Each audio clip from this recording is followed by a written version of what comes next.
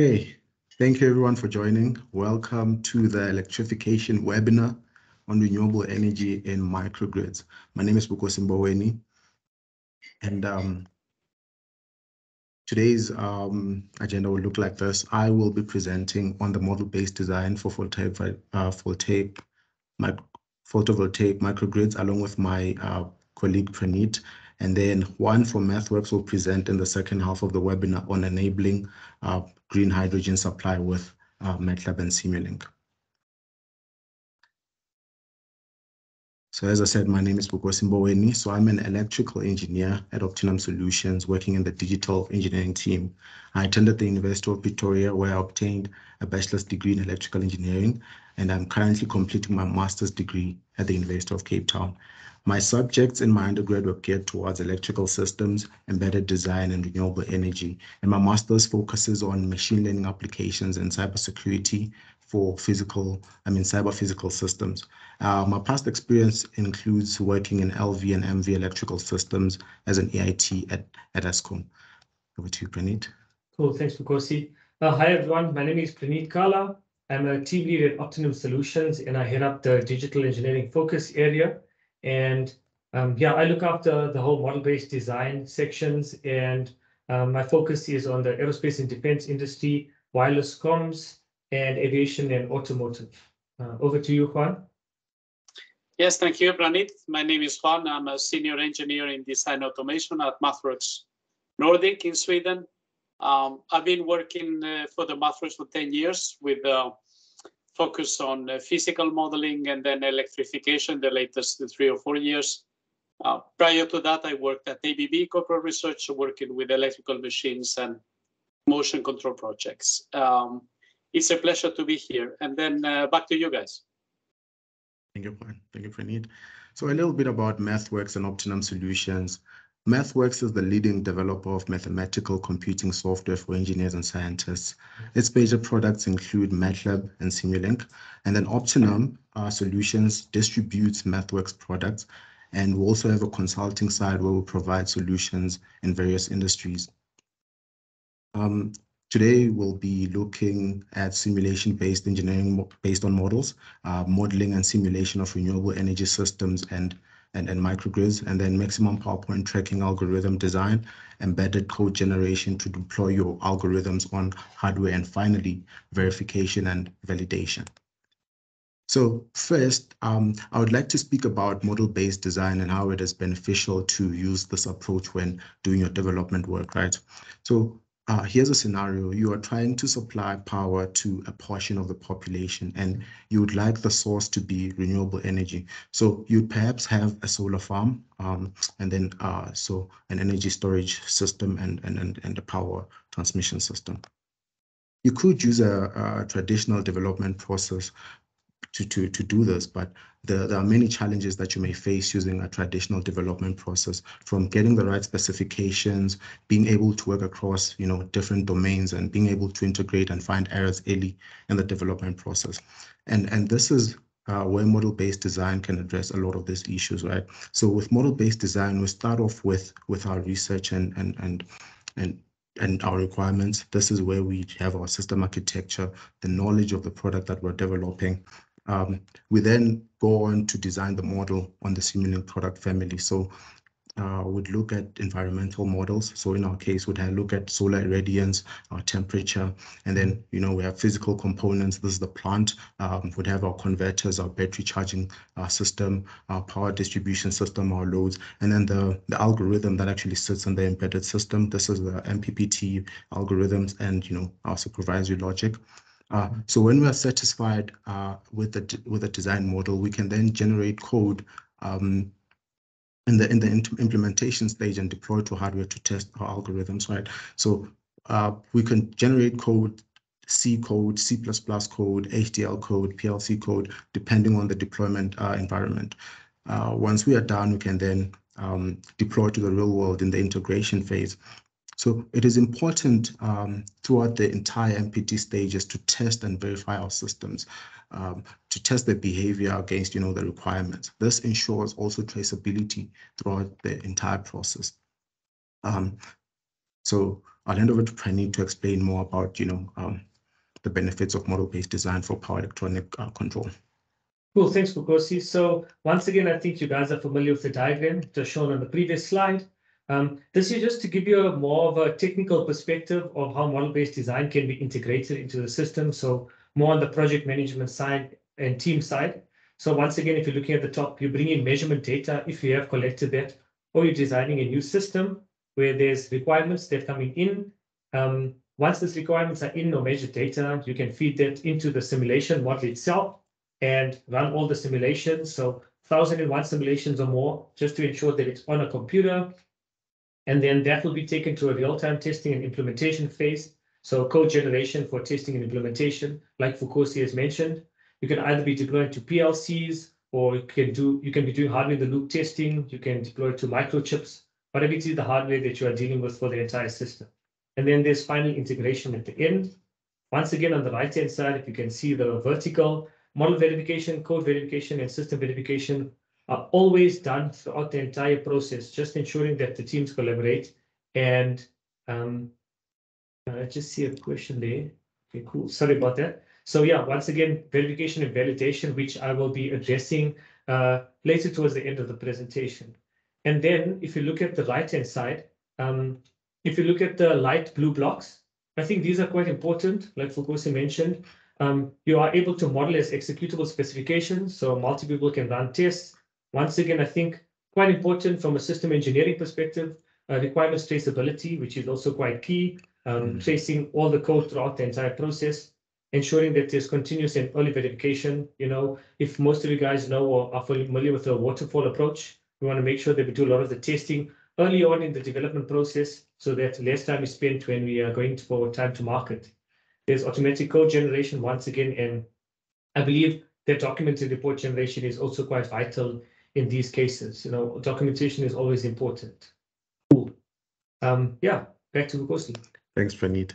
So these are some of the benefits that you can enjoy when using MATLAB and Simulink for your model-based design approach for development. Vukosi. Okay. Seems we have a question. Yeah. Yeah, Mike Barker has got a raised hand. Shall we? Mike, do you want to ask your question? I believe Mike asked about not being able to see the slides. It's in the chat. Okay. Can everyone see the slides? Can you see the slides, Adri? Mike, are you able to see the slides now? Or is there still an issue on your side? Can we help you? Okay. Okay, I'm going to assume that everyone can see. Yeah. Sorry, Vukosi. Thanks. Okay, thanks. I hope you get sorted, Mike. So yeah, as I was speaking about the benefits of that you can enjoy when you use MATLAB and Simulink in your model-based design approach for your development work, right? So we have the aspect of innovation. So this is where you can explore unique features through, rapid design iterations, and then you can conduct cost-effective design trade-off studies. And then the quality aspect is you can prevent errors from reaching the hardware stage of your development process, and then this also reduces the need to rework your designs. And then the cost aspect, you can reduce expensive physical prototypes and then reduce testing costs as well. And then time to market means that get it right the first time, and then this accelerates the development process. So we can now look at how a simulation-based modeling approach can be used in our grid designs, specifically microgrids with PV distributed energy resource. So what is a microgrid, right? A microgrid is a group of interconnected loads and distributed energy resources within these clearly defined electrical boundaries that act as a single controllable entity with respect to the grid. A microgrid can connect and disconnect from the main power grid to enable it to operate in both, grid connected and islanded mode. So to realize the full potential of microgrids and better understand the risk and benefits associated with its operation, innovative computational tools and system simulation capabilities would be needed, right? So since a microgrid combines distributed energy resources and can also island itself from the utility grid, a microgrid controller or supervisory controller is needed to run all the tasks of the microgrid. It is thus important to test all these control schemes to test that once it is deployed in the field, everything works as expected. Traditionally, to build a system like a microgrid controller, we'd have to implement these control strategies by on a development environment by hand, then come up with test vectors to make sure that all possible test scenarios can be tested. We can then deploy onto our industrial control hardware, then we can interface with hardware to test. The disadvantage, though, of equipment-based testing is that it involves scheduling downtime and the risk of failure because we are testing our new algorithms on actual hardware. So an alternative approach is to replace a lot of this equipment-based testing with a digital simulation of the actual grid. This means that we can do as much testing of our control hardware as possible before testing with real equipment in the field. So this can all be achieved with Simulink and other MathWorks tools. From the models that we have already created, we can use the code generation feature to create code that we can deploy to a real-time target and deploy to real-time hardware such as the speed code. This is what a Simulink model would look like. So Simulink is a block diagram-based dynamic simulation environment where we can schematically build up simulations like a microgrid with a PV energy resource. In this particular example, we have, let me get my laser here. So in this particular example, we have a microgrid that is connected to the grid. So here we can see the utility grid connected here, and there's a block here that that can generate faults, and then we have our feeders represented here, and then our distributed energy resource is represented here. And in this case is a PV array, and then our energy storage system is also represented here. So once we are satisfied with this model, we can simply run and observe the system's behavior. And I would like Praneeth to come in now and just show you how the simulation would run. Cool, thanks Vukosi. So I'm going to go ahead and share my screen from my side, and then we'll revert back to Vukosi. Cool, so as Vukosi has shown you guys, this is the model that we're dealing with. This is the Simulink interface, so you can drag and drop blocks from the library, move them around, etc. Sorry, Praneeth, I can't see your screens yet. Okay. I'll wait a bit for it to share. Okay. Yeah. Is it showing now? It is. Cool, awesome. Great. So yeah, this is the Simulink environment on the right-hand side of the screen. You can see some dashboard utility features here where you can flip these switches, which I will demonstrate shortly. As Vukosi mentioned, there's all of these blocks that you can use to model the system. If you go inside the grid system, you can see what it looks like in here. This is the power system, the PV array itself, and there's other blocks with all the different settings. So a lot of variety of parameters that you can change to modify the system to your basic needs. There's the DC link inverter control. And over here, you can see an MPPT controller, which is done using a MATLAB function block, which Vukosi will demonstrate later on during the code gen section. So I'm just going to go out and run the simulation for you guys. It's just a matter of clicking a button, and the simulation will compile at the bottom. It gives you updates at the bottom of the screen, compiling library blocks, updating, etc. Yeah. And over to the left, you can see I have 3 different graphs that are plotting different features. So the top left is the grid loads on the top here.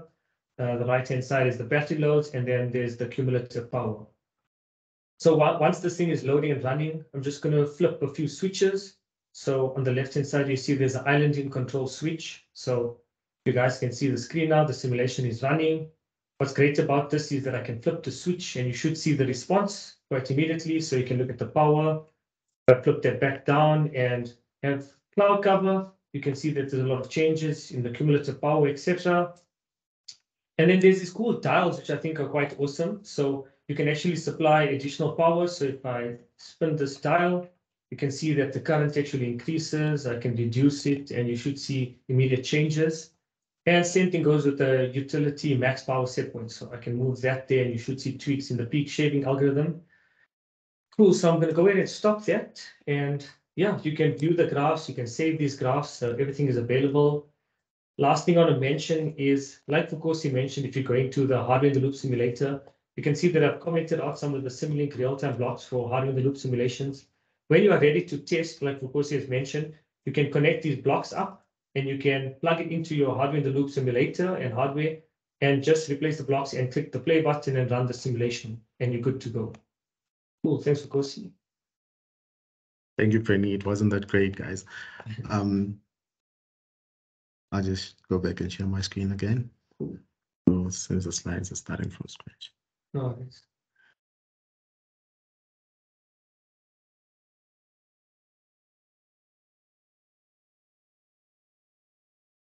Okay, so then now let's look at algorithms that you can design and deploy using Simulink and other MathWorks products. We'll look at maximum power point tracking algorithms that control the converters in the PV system. Basically, maximum power point tracking is an algorithm implemented in the PV converters to continuously adjust the impedance, such as the solar array, to keep the PV system operating at or close to the peak power point of the PV panel under varying conditions like your solar irradiance, your temperature, the load. So the algorithm controls the voltage and ensures that the system operates at its maximum power point as shown in the graph here.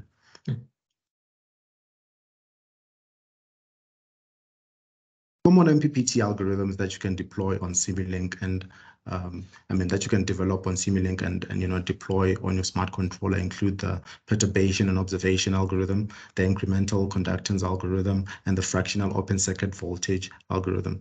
The P&O algorithm being the most widely used due to its simplicity.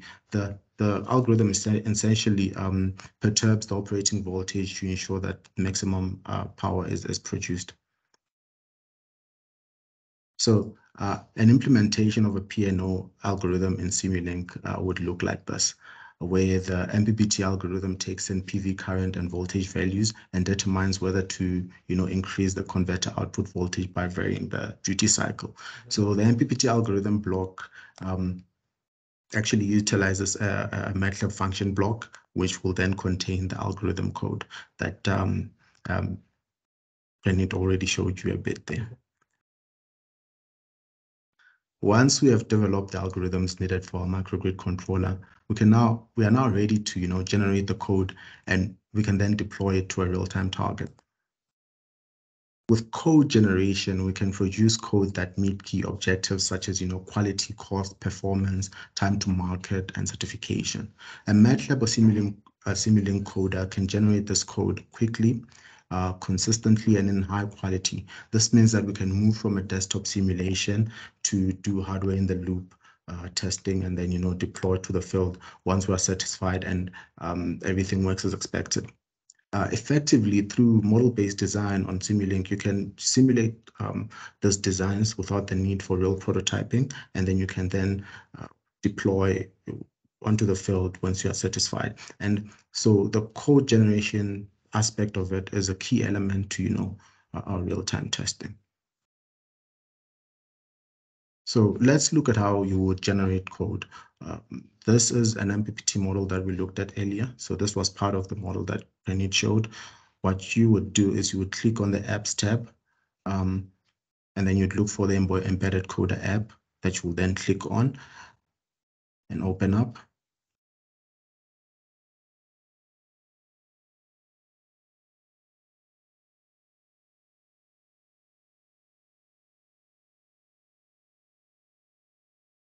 It seems the video has paused a bit here.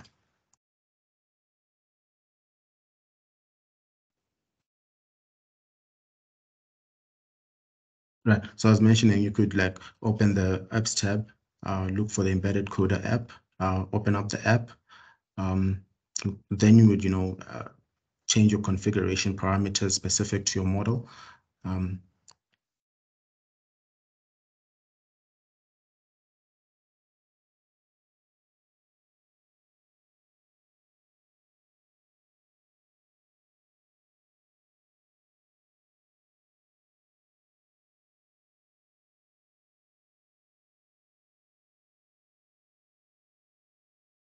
We're going to be having technical difficulties. Bear with us, please. Okay, so here you could edit, you change your configuration parameters. I would change mine to a fixed step because I'll be deploying on embedded hardware.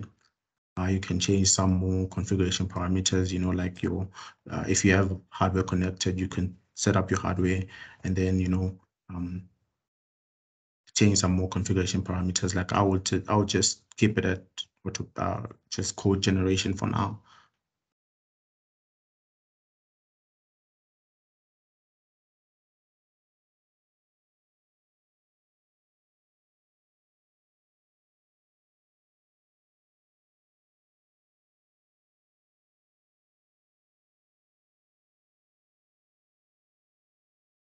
Yeah, so you could set up your hardware devices if you have hardware connected.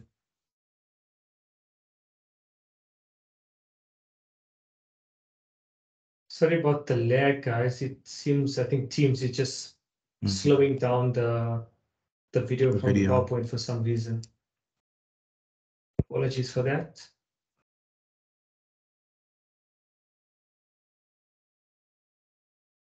Praneeth, I don't know if it's for everyone, but on my side, it's clear. The video is fine. Okay, so the purpose of this is to just demonstrate how you could generate your code. So in the end, you would have if you've generated C code, you have your C files. So you'd have your example C file, .c file, you'd have your private.h files, your main.h file, and you would have also your types.h files, your data files as well. So you could then move these to, your development environment, or you could deploy on Simulink if you wish to. So that is the purpose of this video. And then I'll hand over to Praneeth to speak up about validation and verification.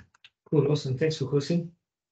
Cool. So over here we have a simple diagram, which is on the horizontal. I'm sure you'll see that it's quite similar to the model-based design workflow. Once again, it's just in a horizontal format. So you have the requirements on the left, you have the design and development as the executable specification, as you will recall, and then you would use the integration stage for model use for production code generation. You can then generate the code and deploy it onto some hardware. If you look at the top, you can see that there's always the traceability. So I'll talk a bit more about the tools towards the end of my few slides, but you need to do reviews and perform static analysis for C code generation. You need to do equivalence testing, as well as the component and system testing on all the levels. And what's great about this is that if there's traceability set up, which is provided with the MATLAB tools in the model-based design workflow, you are able to trace from left to right, from right to left, and in the middle as well. So that's also quite important when it comes to the code generation aspects, especially when you're doing the static analysis and equivalence testing. So some of the benefits are, you may click closing. Cool. So early verification to find defects sooner, that's quite important. So if you recall, I mentioned the waterfall approach. So trying to do testing earlier and throughout each process. So as you move along, there are less bugs and debugging that needs to be done later on. You can also manage requirements and automate manual verification tasks. And then the workflow also conforms to safety standards, which I'll mention a little bit later. And then there's just a quote that I thought I'd put from one of the customers from MathWorks. Reduce costs and project risk through early verification, shorten time to market on a certified system, and deliver high quality production code that was first time right, as Vukosi has mentioned. Cool. Another workflow that I'd like to talk about is specific to PLC code generation. So we know that there's two aspects on large distribution grids or microgrids. There could be PLCs involved. I won't go into too much detail about the workflow because it is quite similar to the one I showed previously. Now it's just talking about the PLC side of things. So you would generate PLC code after you've done all the requirements testing and modeling, and then you would need to import the PLC code into a PLC IDE and then deploy that onto the PLC. So similar workflow. There's two streams of hardware that you can test. Both that can be done with hardware in the loop simulations if you have the hardware set up. And once you're satisfied with the C code generated on the controller and the PLC on the PLC side of things, you can deploy to the real world system. And then lastly, I just thought I'd give you an overview of what we cover and what the specific tools do for the verification and validation workflow. If you look at the top, there's requirements. So like I said, it's pretty self-explanatory, author and trace requirements. Then if you look at the next three, so test, coverage, and check, is to measure test completeness, check with compliance, and do all the Simulink model checks, make sure that you are conforming to the specific standards. And if you look at the fifth and sixth one, it's design, verify, and code inspector. That's for the debugging and testing later on in the stage. And all of these can work in the model-based design workflow throughout the process. And lastly, there's the qualification kits. Like I mentioned, certification is quite important, especially for C code generation. And I know as well that IC and ISO standards are also quite relevant, especially with microgrids, renewable energy. There's lots of those out there. So we do cover quite a wide variety and range of IC and ISO standards within our MathWorks tool range. Cool. And then lastly, I just thought I'd give a success story. It's always great to see big companies doing great things. And you guys could be one of them working in this field if you're attending the session. So there was a challenge to accelerate control system design. And the solution was to use model-based design, like we've discussed with you guys, for the control system. As you can see, the results were quite great, quantifiable process improvements, rapid integration with power system simulation, and protection systems implemented in 1 week. So if you read the blurb there, the quote, it was done quite quickly, eliminated months of hand coding with automatic code generation tools, and they use simulation to enable early design verification. Awesome. Awesome. Thank you, Pranit. All right, that is it from our section. I think, Juan, you can step in and then present your section. Thank you very much, guys. Thanks, Nkosi. Thanks, everyone, for listening.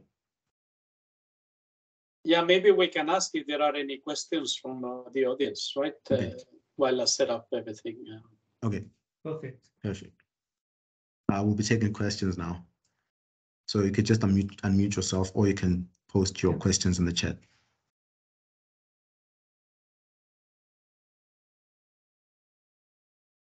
Does anyone need any clarity on any of the slides that you shared?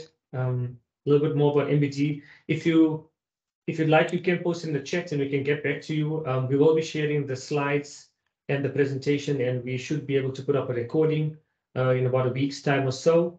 And yeah, we'll share our email addresses so you can reach out directly if you have specific questions. Cool.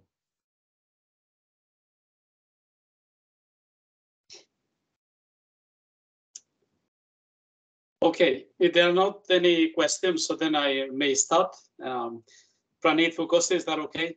Shall I start? Yes, please go ahead, Juan. Thank you. Yeah.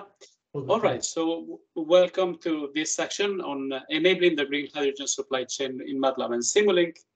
I'm very grateful to the Opti-Num team who invited me to present this topic today. So the agenda is going to be structured in the following way. So we are going to talk about green hydrogen technology, describe that to a high level, and then some of the components that we have in there, so you to get acquainted with that.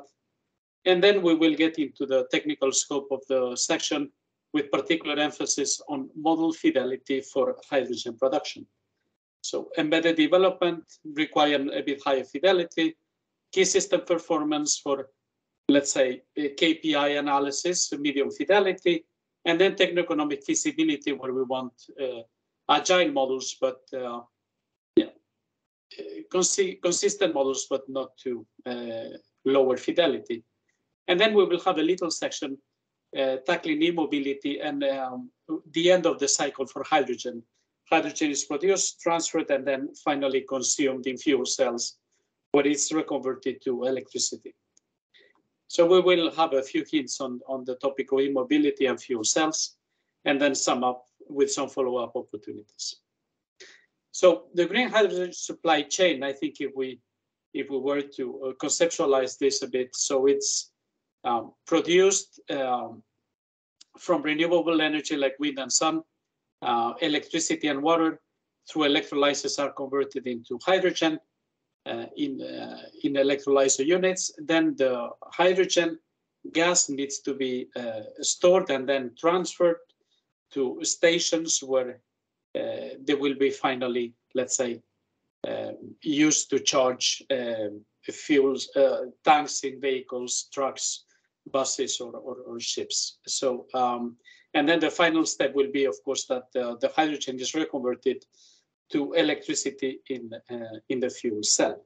So this reproduces a bit one of the webinar series that we are running at the moment. So we have run production and transfer, and then we are about to do consumption on April 26th. So let's get started with electrolysis, water and electricity to provide or generate hydrogen. So when the electricity used to generate hydrogen comes from renewable sources, so hydrogen produced is labeled as green. So this is a technology that has many advantages and is attractive because of sustainability, versatility, storability, and so on. So everybody agrees on this technology being very promising. However, it is a challenging one to put in place from a technical and also an economic perspective. So high energy consumption is a characteristic. Then you have challenges related to managing safely the hydrogen gas, and thus the cost as well of all the components and all the intelligence and the engineering power that you need around that. So we at MathWorks believe that the simulation-based engineering, as in many other cases, will put you on the path to success, because it will give you insight and then reduce risk, and then just making any investment that you make into this more prone to succeed. Right? From a graphical perspective, so we can see that we have wind, that is mechanical energy, makes rotate the turbines in a wind generator, and that is mechanical to electrical energy. Then a battery unit acting as an energy storage contributes to the production of hydrogen by supplying additional electricity, or maybe recharging itself with the amount of power is high, and then we have met our goals of producing hydrogen. But the electricity and water together in the electrolyzer will produce hydrogen gas. So together with some of the highlights that Vukosi and Renit, so we will focus in this presentation on the value of multi-domain system simulation with our platform SimScape.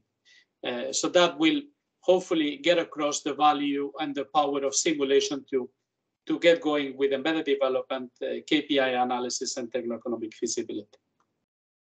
So one, I think, very, very important thing to highlight once again is that models, to be realistic, often need to use data that is meaningful, and that can be available in many public sources online, for example. So have wind, irradiance data, electricity prices, and those can be very nicely imported into MATLAB and then used in Simulink and SimScape models. So by all means, this is a very, very attractive value proposition of MATLAB together in synergy with Simulink and SimScape.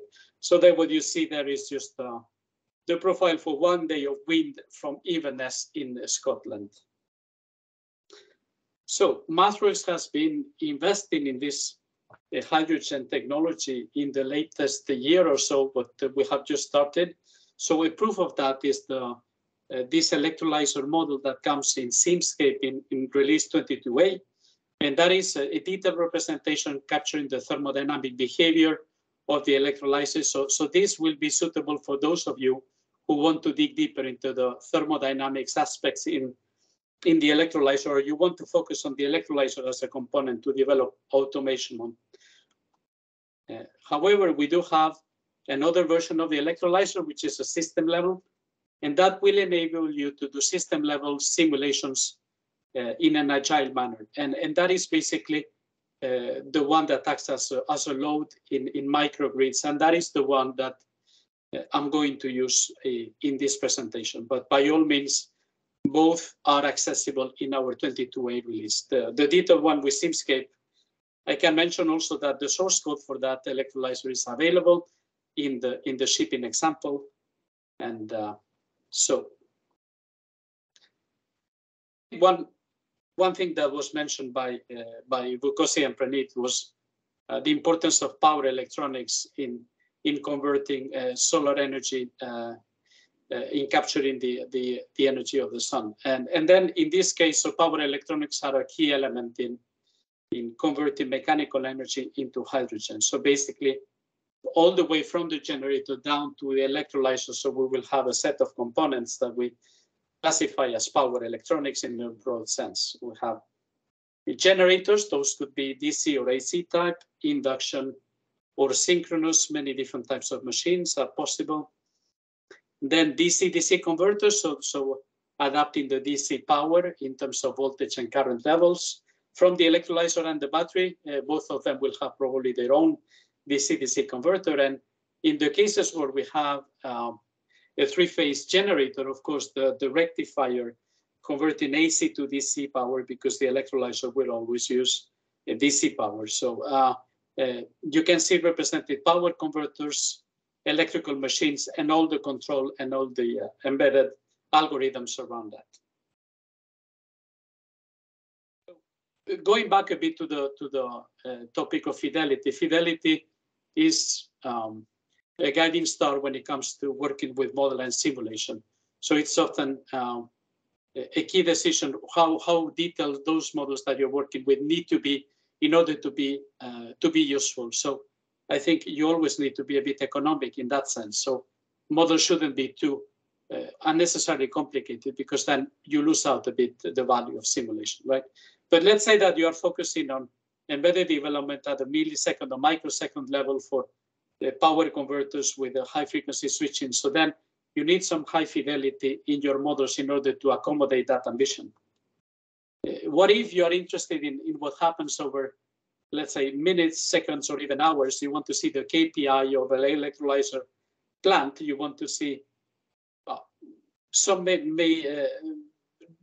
behaviors when it comes to current energy consumption, but you're not interested in what happens in the millisecond or microsecond. So then medium fidelity models are fine for you. They are fast enough and then provide the detail that you need.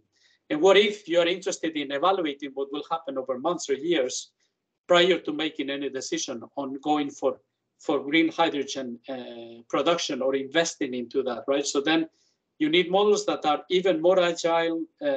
Fidelity will be lower, but then it will provide maybe just the insight that you need. So then you need to really find yourself in that scale. What is the level of fidelity that makes sense? So if we start with the high fidelity embedded development and component analysis. So let's say that the challenges that we will meet in this stage are going to be often constrained to the physical unit level. So component design, analyzing the component like electrolyzer, safety and thermodynamic behavior become very important because you're zooming into that component. The energy storage, then the battery and the BMS, for example, become even more important when you zoom in into that. Power converters, control of those, fault management, cooling, the generator. So once again, finite element description might be applicable, electromagnetic design. So you want to zoom in into those components. And then this in the era of digitalization, so the digital twin development that we always need to keep in mind. If we wanted to have some prognosis service or possibilities when it comes to key assets in your electrolyzer plant, like a generator or a converter or even the electrolyzer itself, then of course you need to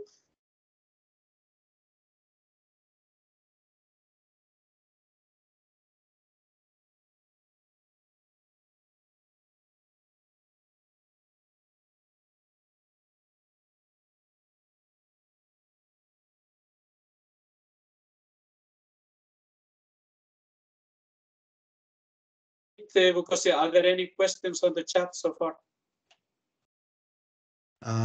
No questions from the chat so far. Okay, good. Let me know if there is anything. All right. All right. Will do, thanks.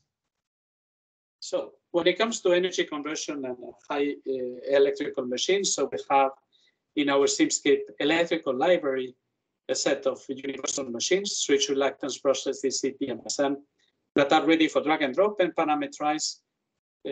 However, we do give the possibility to have a finite element based machines, maybe from electromagnetic design partner company that is working together with you, and then you want to reuse that design data into Simulink and Simscape. So there's high fidelity plus.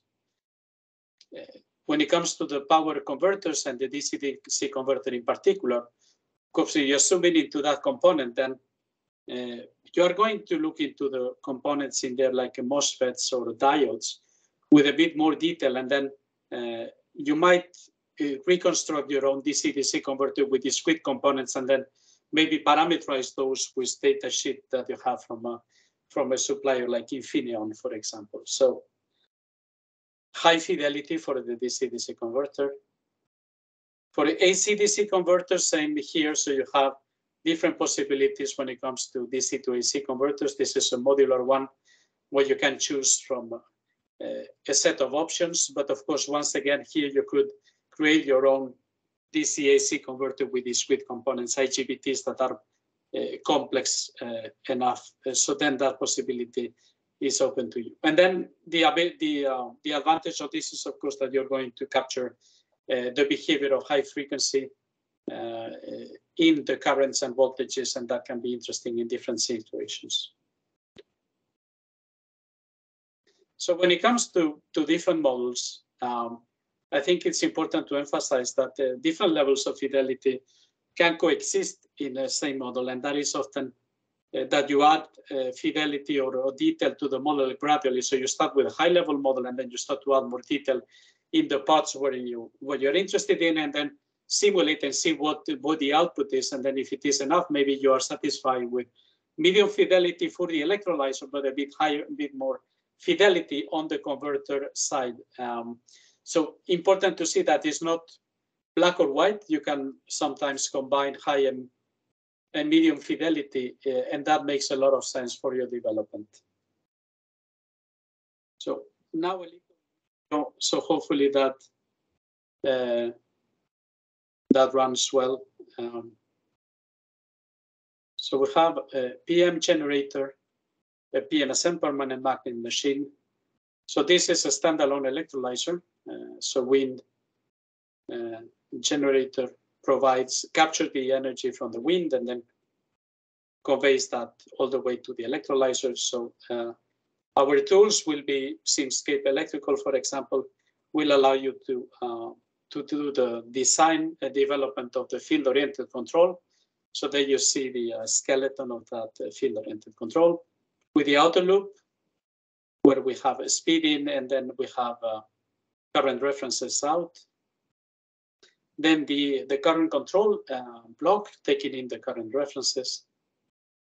And then we are going to have the modulation unit, so with different PWM pulse width modulation techniques that you can test out and bring into the model. Different sampling techniques also as well. So that, of course, you are into a high level of fidelity when it comes to power electronics, of course. So then some results that I prove the electrolyzer and generator current, so that those are making sense. The voltage at the electrolyzer and then the phase voltages that you have, the electric power from the wind and the electrolyzer, the DC link voltage during that transient, the energy consumption per kilogram of produced hydrogen, and then the produced hydrogen estimated for 1 day. So basically, this puts together the fact that you have a controlled PMSM machine and then production of hydrogen all together in the same model. And that allows you to test out things like power electronics control, field-oriented control, as we could see. So basically, our tools very good to test out with relevant machine control algorithms, and then test out all together with the electrolyzer unit that is ultimately the goal that you have to produce hydrogen. So I think those lines of Vukosi and Pranit, so I think that simulation can take you very, very far.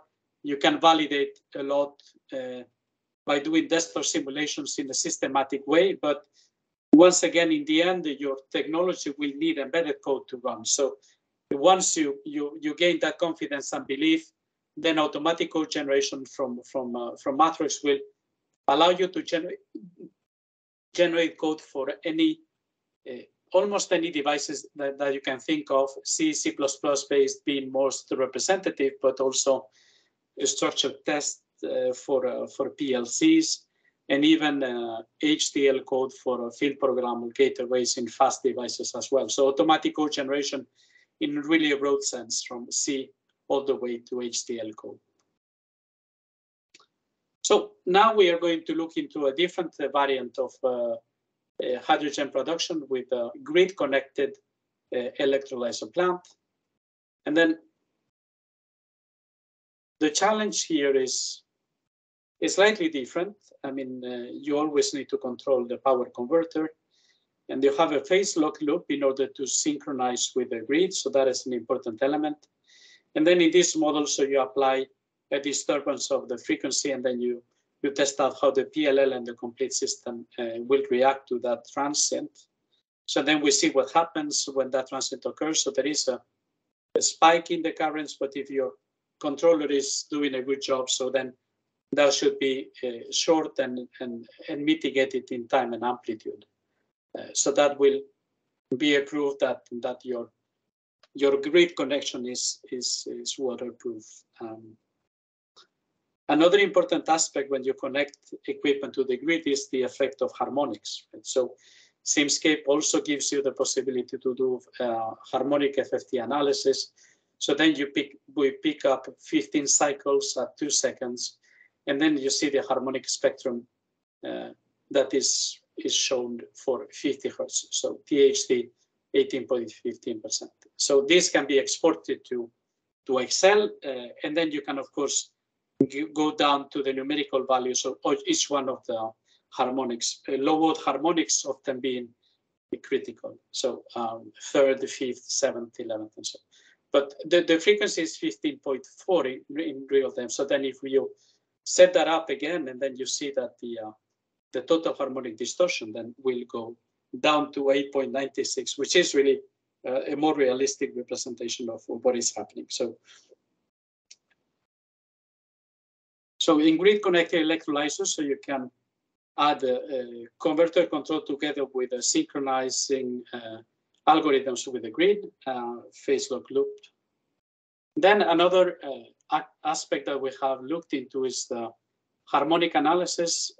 Harmonics often bring a lot of information, intrinsic information on how the electrical machine maybe is degrading. So by being able to analyze harmonics in currents or voltages, you can kind of detect that maybe your generator is starting to degrade, or there is some anomalous behavior. So then you can maybe together with prognosis algorithms identify that that particular component will need a replacement, or that some action needs to be taken. So another aspect into a harmonic analysis, of course, energy optimization. So different patterns in terms of modulation can give you a bit better energy optimization and less losses. So that is also an important aspect that is linked to harmonic analysis.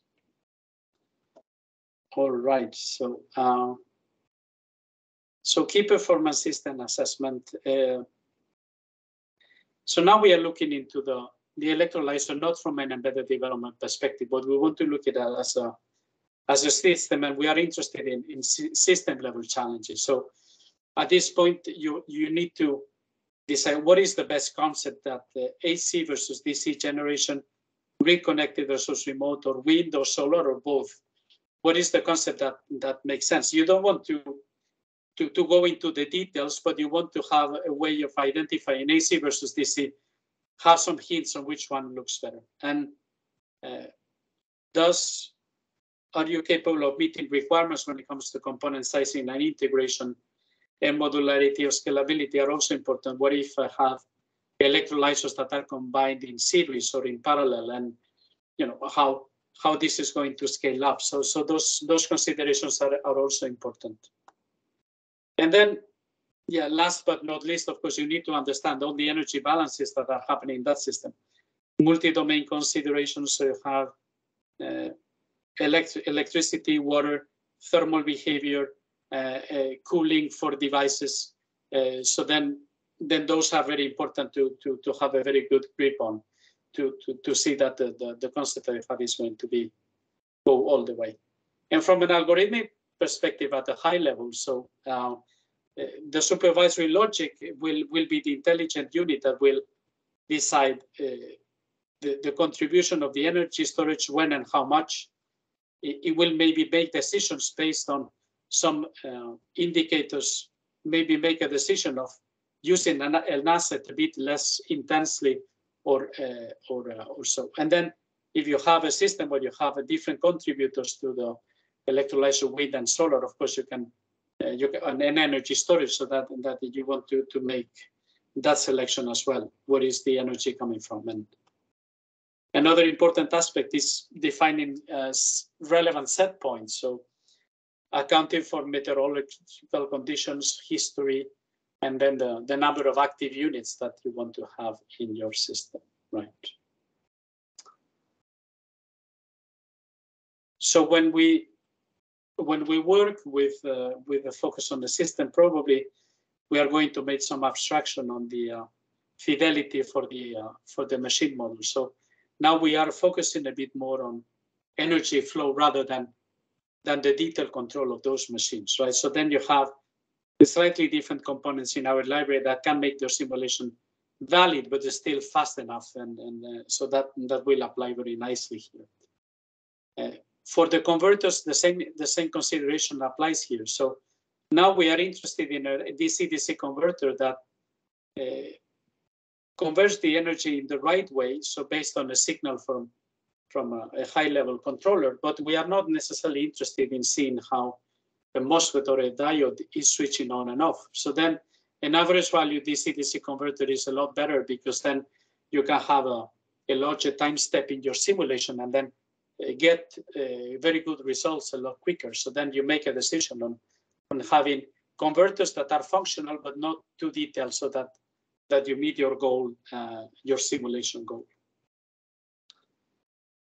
So with this little video, so we go through a DC generator and battery production. So we have, for system analysis, so we have that DC generator with mechanical and electrical part. We have the energy storage, basically with a battery with dynamic behavior, not very complex battery, but with dynamic charge profile. Then we have our supervisory logic taken in and then setting all those set points for the battery, for the electrolyzers, and then the switching. There are two modes for operating this in this particular model. So we have energy versus voltage based. Then we have the DC-DC converters, of course, that are in this case regulated with a command on voltage provided by the supervisory logic, and then the multi-domain representation of the electrolyzer with a set of parameters as well. So with that, we have everything set up to simulate very quickly and then see what happens over a rather long period of time. It could be something like several hours very quickly. So then we see currents, voltages, the hydrogen mass produced in kilograms, and then so we reach 38 kilograms, and then the battery goes down to 50% in charge. What will happen if we use the energy based instead? So then we get up to 48 kilograms, but then we have a much higher DC mean current in the generator. So we are using the generator in a more aggressive way. During that run, the battery could recharge itself in a specific points, because the algorithm was set to recharge the battery where there was excess power. And then energy consumption per kilogram. So what happens if we reduce the contribution of the battery then? So then we lose out maybe 3 kilos when it comes to hydrogen production. But then, of course, the battery will live longer because it has still 65% charge at the end. So it's just a set of engineering trade-offs, and then depending on how close you are to meeting your goal, maybe you can be a bit more, save a bit more of battery power. So I think this is a sum up for one day, so you can see that the state of charge, hydrogen mass, generator mean current, some key performance indicators that will maybe indicate that what are the advantages and disadvantages of the different approaches, and then maybe use that when you're operating that electrolyzer plant in the real world. So what is the output that you will expect from a system assessment model, so a system level model? So things like expected hydrogen production and water consumption, so important quantities, then how are different algorithms and strategies performing? So in basically different conditions, how intensely you are using the assets and so on. Another important aspect is also the energy storage. What is the size that makes sense? And then once you have made a decision on the size, how actively or you want to have that energy storage resource active, and when do you need that to be active, or when do you need that to be a bit more passive? I think importantly is to keep in mind that all the conclusions from the model will end up affecting or be very significant for planning of operations. So you will things like collecting hydrogen, replacing the batteries, maintaining the complete plant will be dependent on outputs that the model is now giving. So with that, I think we can close the medium fidelity. Vukosi, are there any questions on the chat? No questions so far. All right. Thank you, Juan. Okay, shall I continue or shall we take a break?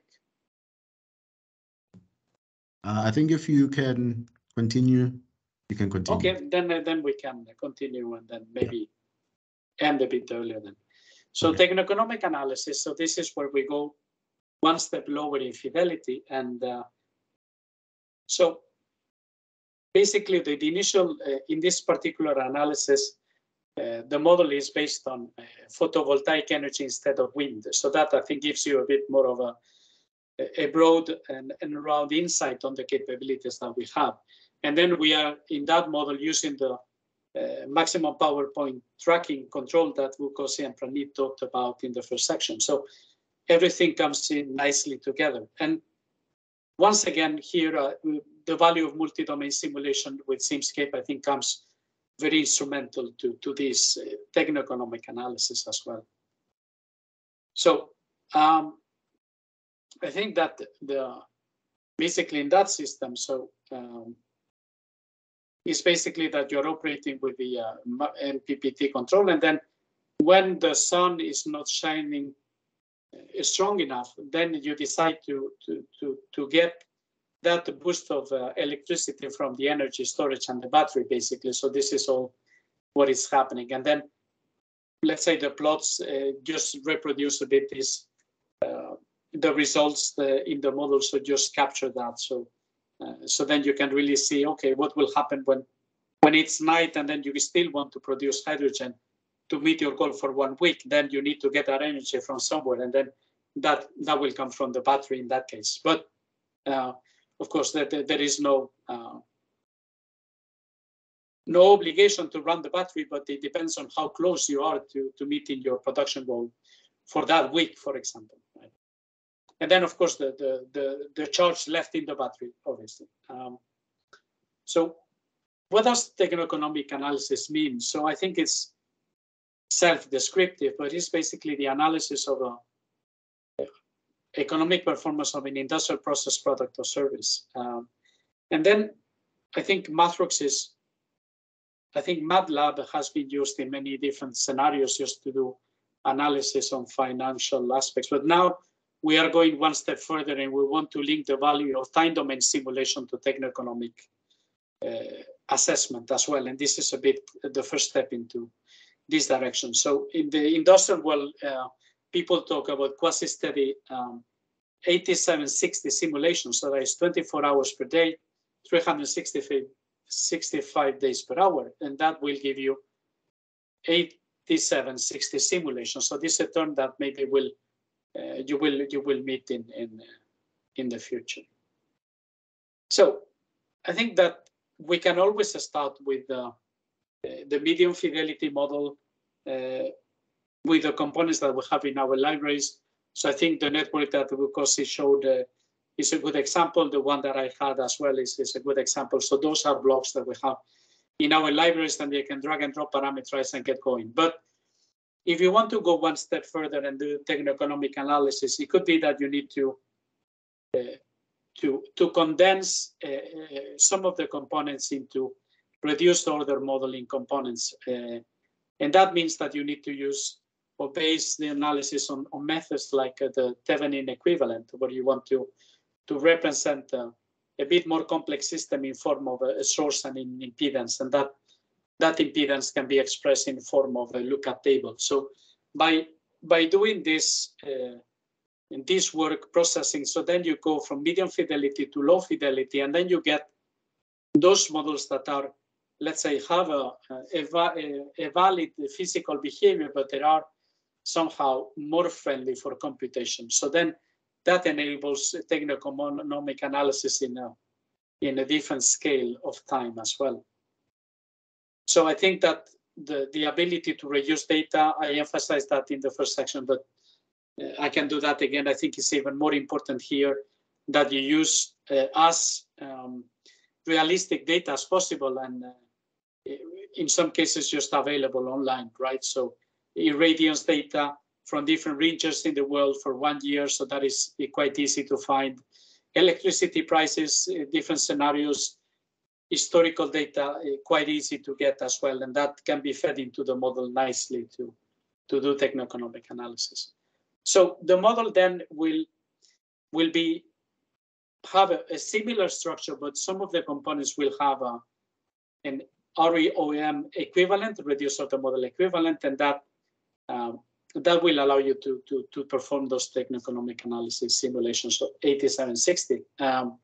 So then in this particular setup, the electrolyzer model that we have at system level is really doesn't need any reconversion. So that is a merit of that electrolyzer system model that is really very, very well fitted for even all the levels of fidelity or all the levels of development. So the electrolyzer seems to be a quite useful and convenient. But then let's say the problem that you try to, or the answers that you're looking for is what is the highest and lowest grid cost and the highest and lower solar resources. So basically, if you assume that you are going to pump in some electric power from the grid to meet your goal of hydrogen production, then you want to know when is the cost highest, when is the cost lowest, and then the same for the solar resources. So then maybe that can guide you to have more solar photovoltaic panels or find a different strategies when it comes to getting power from the grid.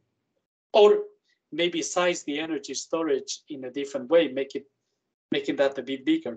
So so when you combine reduced order models or agile models, and you use sometimes parallel computing in multiple cores in your computer, or a cluster of computers if the computations are really, really very ambitious, then you get agile insights for decision making. And that is, I think, very well fitted with the MathWorks tool chain as well. So MATLAB, Simulink, Simscape, and the ability to run in the cloud or parallel computing come very nicely in synergy together. So then the answer is, of course, that you can run 242 years in 500 seconds. So that is quite phenomenal. So, of course, there is a bit of work in setting the model in the proper way, but that is something that we can help you with and be a part of. So, Vukosi, any questions on the chat? No, Juan, we don't have any questions at the moment. No questions. All right. Okay, but then I think we can proceed with e-mobility and fuel cells. So I think this is the final step in the hydrogen production supply chain. So then basically hydrogen is in a given tank with a given pressure, and then you basically need to open and regulate the few valves for this hydrogen to get into fuel cells, where hydrogen and oxygen all together will deliver electricity that they use in trains, in ships, trucks. Passenger cars is possible, but it's not really economically feasible. So I think it's more heavy transportation that will benefit from hydrogen. So when it comes to e-mobility and the consumption of hydrogen, so system level simulation remains always a very valuable propositions. And then you want to have a modeling and simulation platform that is flexible, so that you can have more complex a bit more agile components whenever it's needed.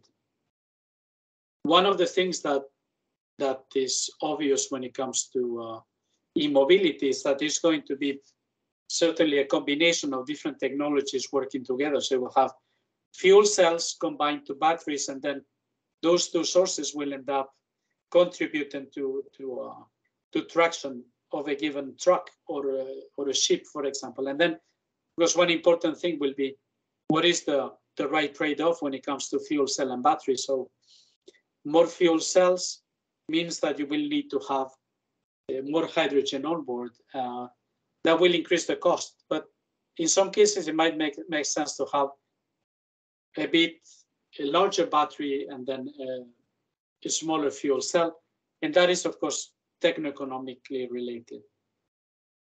And then going back to what Vukosi and Panit said, so of course once you have made that decision of having battery fuel cells with a given configuration, then you need to start thinking, how am I going to operate this complete system, and then develop all the automation in an effective way, and then test it as far as you can with desktop and virtual prototyping before testing on a real system, right? And then models that you build up for a simulation are reusable for hardware in the loop test. A little video here showing that e-mobility system where you see the fuel cell stack and the battery stack with the cooling.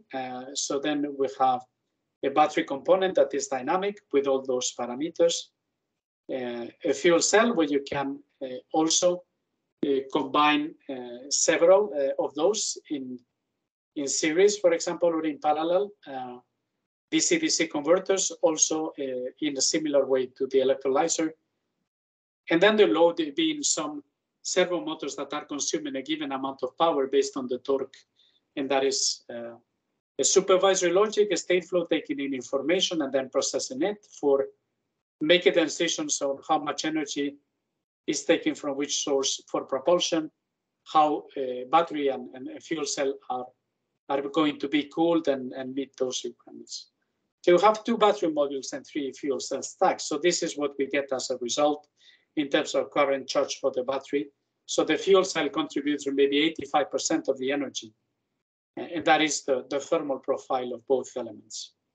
But what if you have 3 battery modules and 2 fuel cell stacks? So then it looks slightly different. And then, of course, what you're going to see is that the contribution is, let's say, 55-45. So the fuel cell is dominant, but not to a great extent. And then that leads to a different phenomenon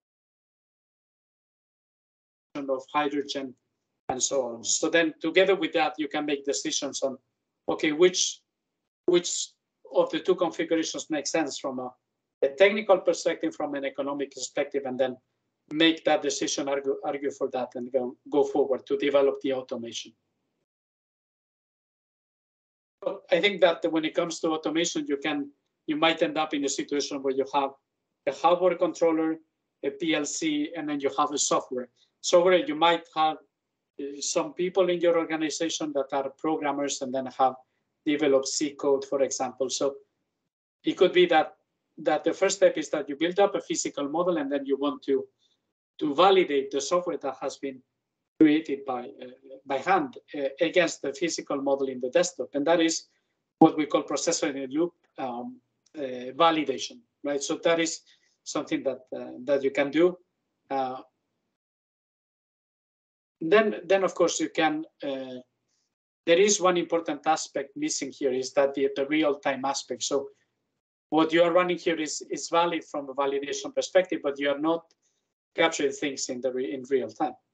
So when the physical model is then executed real time in a hardware emulator, then we talk about hardware in the loop testing. And then you have the real controller interacting with a hardware emulator in real time. So you are getting as close as you can to the system with a low cost and almost no risk. So you can test many different risky scenarios, fault scenarios, without the risk of doing that in a real, let's say, test or prototype setup. Damaging a fuel cell can be can be very, very costly. So then of course you end up in a situation where that middle step adds a lot of value. And then once those field tests are proven successful, then you can say, okay, I want to do the final test on the productized solution or the final system before it becomes a product. But then you can make the choice of making selective test on the real system, because together with yield, then you gain some insight on what type of test makes sense. So we have, of course, testimonials of many companies working with our tools in model-based design, but particularly Nuvera fuel cells presented our MATLAB Expo, and then one of the companies that have dedicated development when it comes to fuel cells and e-mobility, and user story video available as well. So together with that, I think I'm going to have a look at the clock. So conclusion, follow-up opportunities. So we could say that the multi-domain physical simulation SimScape is able to accommodate different levels of fidelity, high, medium, and low, that correspond to different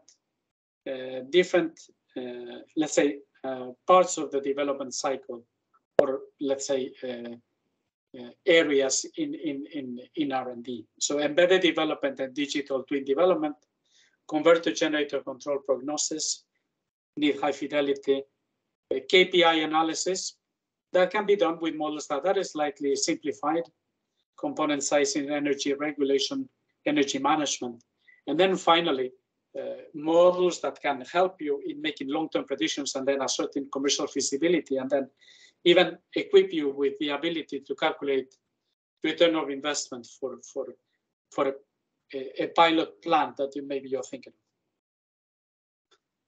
Comes to e-mobility, so the electrified propulsion systems are going to combine fuel cells and batteries in quite a few cases, heavy transportation. So the ability to do performance trade-offs, analyze multi-domain interactions is going to be quite important. It is already, and customers of ours are already doing that work, but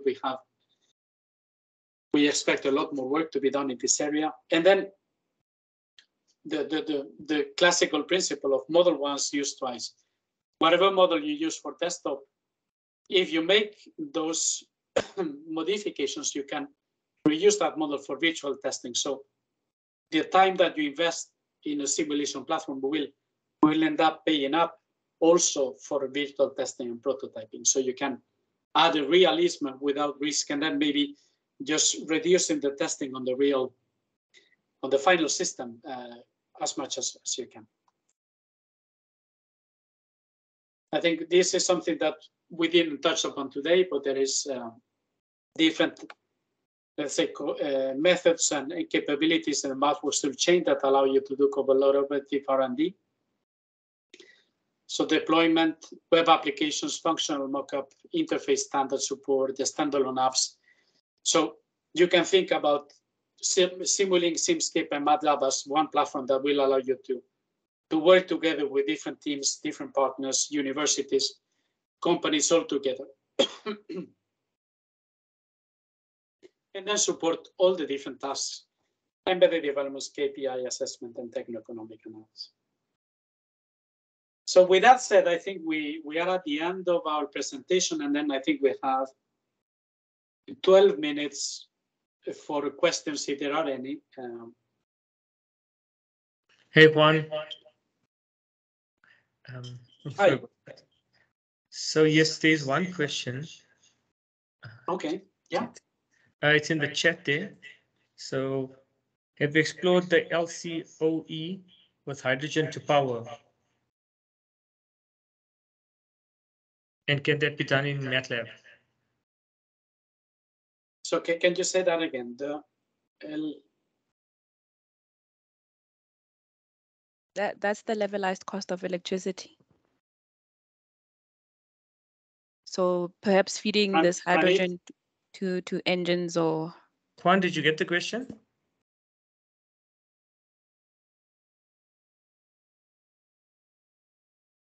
Yeah, can you repeat the question? I didn't hear.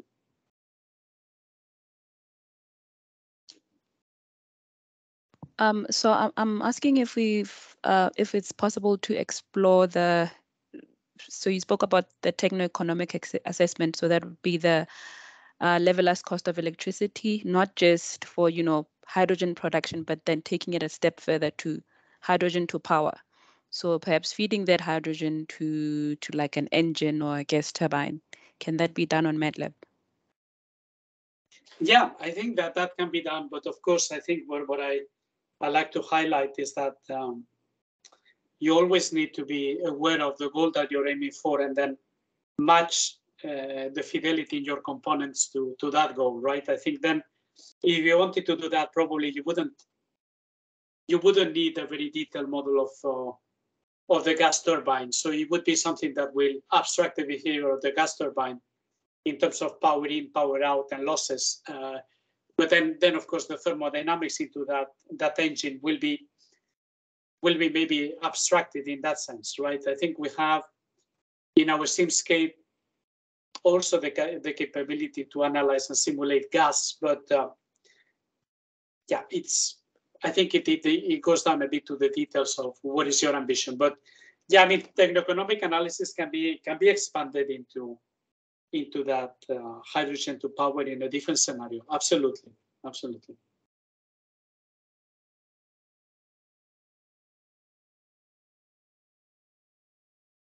Are there any other questions from anyone? Hope that answered your question, Kiabaka. Yes, thank you. Pleasure. Cool. Does anyone else have any questions, comments? We will share our email addresses. If you do want to reach out, just get more clarity. Yeah, happy to keep on chatting.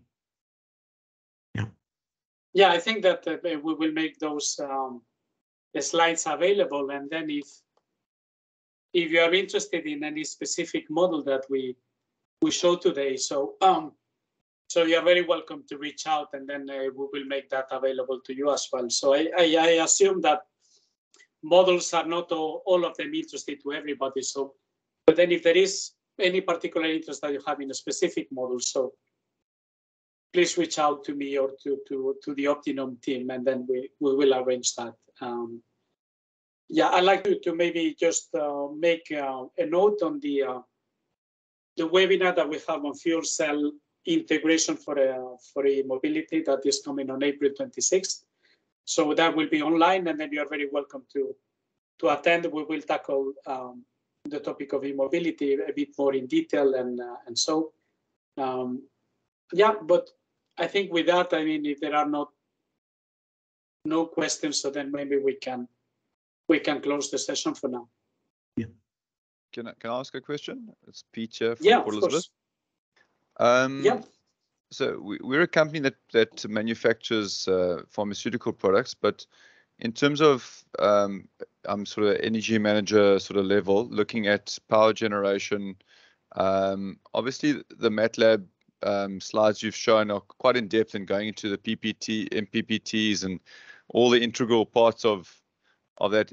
From our level, it would be more overall decision making in terms of how do we mix our generation in the microgrid. Okay. You know, and then the other question is how does MATLAB deal with the real life losses of you put a model in for MPPT, for instance, but it doesn't. How do you know which one I'm going to purchase, or which type of generator I'm going to purchase, and what losses it will have, or efficiencies? Is that all in a separate sort of block system? Sorry, I'm coming in quite cold here and haven't extensively used MATLAB. All right. Yeah, thank you. Yeah, but I think that yeah, maybe I will start with the second question. So the components that Vukosi and I showed, so some of, for example, the converters and the generators have some losses inbuilt in them, right? But however, I think that you need to have a deeper look into how these are accounted for, and that is documented in the blocks. And then based on that, you can make a decision. Okay, this block seems to be good enough for my purpose. So maybe you need to create your own component. That could be with a Simulink or Simscape language. You can create also your own component if that is needed, right? I think in the same for converters. So you have sometimes losses that are tabulated. So based on DC voltage level and then the current. So then you have a matrix capturing the losses. So so the losses are somewhat simulated in those models, but how detailed those losses are, then you need to have a deeper look into. I mean, some other components like pumps, compressors, so then the efficiency is a bit more tabulated directly, right? So you have matrices that account for mechanical and this type of efficiency, for example, right? So I think that you have that inbuilt in the blocks, but if that is important, of course, you should explore that a bit closer, right? But yeah, I think that one of the advantages of MATLAB and Simulink is that it's a very, very flexible platform. So you can build up a physical model with Simscape components, but you can also build one with a set of MATLAB functions representing different parts in your process. So you don't feel constrained to use Simscape for everything. I mean, some cases it might make sense to have a set of MATLAB functions just to capture the energy flow in a good way, if that is the goal that you're pursuing, right?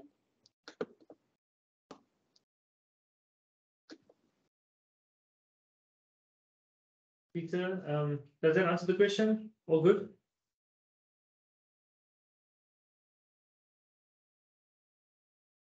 Yeah, and just to add on, Peter, we can also just, provide support just to kind of understand what kind of problem in depth that you're dealing with, and that's what we do here at Opti-Num and with the support of networks. So we're always available to further, explore your problem. Yeah. I think in your case, maybe you're pharmaceutical, so maybe the electrical power comes in, and then what is important to use, what happens maybe from that, when that electrical power comes in, right? And maybe what happens on the grid side is a bit secondary. So that could be the case, right? But I mean, you're very welcome to reach Opti-Num and then MATLAB, of course, to work together, or maybe what will be possible and best for your case. Yeah.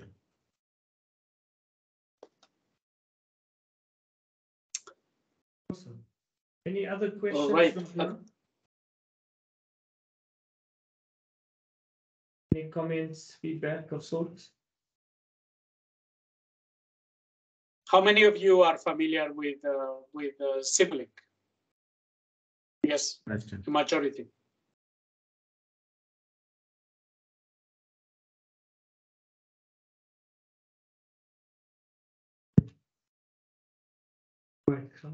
Cool. I mean, hopefully the section was at an informative level, not too complex, but I think maybe technical, savvy enough, so that yeah. it caught your attention. But, yeah. And we've covered quite a bit, like Juan said, on a high level. If there's certain aspects or components that aren't specific to electrical, so maybe you in a different team or your teammates might be working on firmware or PLCs or system engineering aspects. That's all available. So it wasn't the focus to discuss specific sections. It was very focused on the hydrogen, green energy, and renewables, high-level systems. But there are things that stem from that, as you would all be aware. Projects are large. There's different teams, different components, different aspects. So we're happy to help answer questions of those regards as well. If you want to go in depth on specific components, looking at requirements, or just working in teams together. How do you do integration, etc. All of those aspects. I mean, feel free to ask us as well. We can also advise. Yeah, maybe we have a couple of minutes now. May I ask? Can you write in the chat what would be your favorite topic for a next seminar, for example? So if you can, yes, please. Let us know what is. That would be really cool. But in any case. I mean,